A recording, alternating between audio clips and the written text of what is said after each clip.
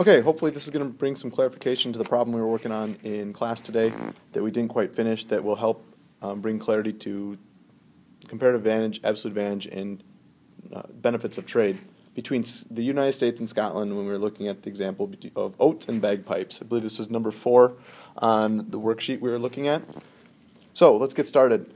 Looking at the trading, the opportunity cost table that we have here, we can identify that this is going to be an example of an input conditions, and that we are looking now at those opportunity costs in terms of those input outcomes.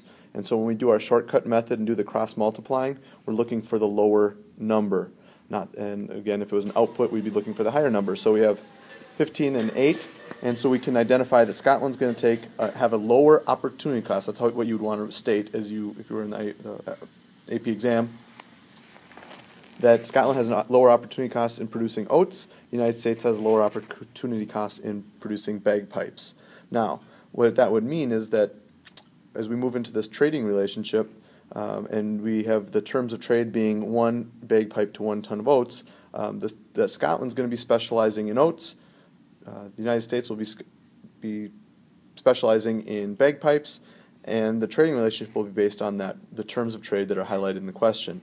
Another part of that question is that they also highlight that there's a production period of 60 hours. So what that helps us do is create a PPC for Scotland, looking at their specialization before trade. So if we were to look at Scotland and say that for 4 hours they can produce 1 ton of oats, that means that they could produce 15 tons of oats in that production period, or they could produce 12 units or 12 bagpipes.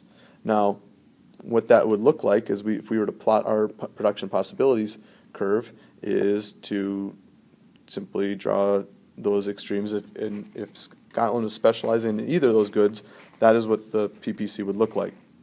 However, we know that there's going to be trade, and they are going to be specializing in oats, which then means that they are going to be assuming that those terms of trade, that Scotland will be producing at a point at 15.0.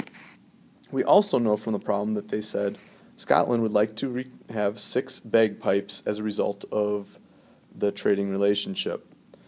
Given that it's 1 to 1, we know that they're going to give up 6 tons of oats in order to accomplish that. And so when we looked at the original problem, it said that Scotland was sitting at a point where without trade they were right at the middle of their PPC. But with this new trading relationship, we can look at, with specialization, they actually create what's called a CPC.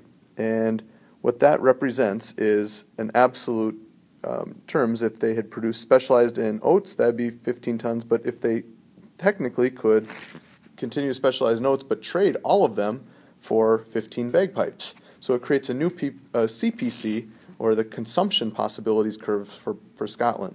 And what that would show us is that when we look at, as a result of trade, having given up 6 oats, we would be at a point, at 9, and in return they're also getting 6, in this case 6 bagpipes. Now my CPC was a little bit off, but we have a new point of trade as a result of trade with the United States that is beyond the original PPC of Scotland, and yet is a result of, or a reflection of, the benefits of trade.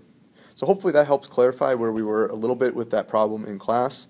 I will post another video here for the last problem, and hopefully that will again help clarify some of the things we didn't quite get to before the end of the week.